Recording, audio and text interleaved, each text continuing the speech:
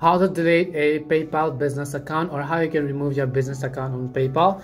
Hey everyone, welcome back to our channel. I am Bimal from Geek. In today's video, I'll show you how you can delete your PayPal account, whether it is for business or also for your personal use.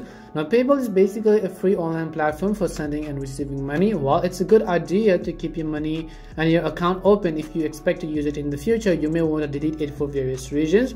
If you switch to another platform like Venmo or Stripe, and if your account has been hacked or anything as such, if your account is for a business that's no longer active, or if you're simply planning to open a new account under a different email address, it may be time to delete PayPal.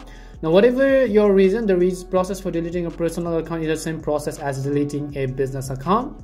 Now, what you have to do is on your computer or your desktop or laptop, log into PayPal account by going to paypal.com. So just go to paypal.com as you can see over here.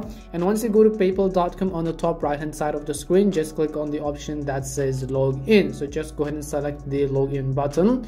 Once you tap on the login option, right over here on the next page, you'll be able to see the gear icon. Just go ahead and then click on that gear icon, which is a settings icon, and select the option called account. Now in the accounts tab, right over here under the accounts option, you'll find the option called close your account, which is at the bottom left corner of the screen. So as you can see in this image, you just go ahead and click on it and confirm the changes. Now keep in mind and ensure that there are no outstanding balance or issues before closing your account. Then there are also some of the things that you need to know before you delete your PayPal account. One is that you withdraw your money, because if you still have money in a PayPal account, you will not be allowed to close it. Transfer your PayPal balance to another PayPal account, a bank account, anywhere as such.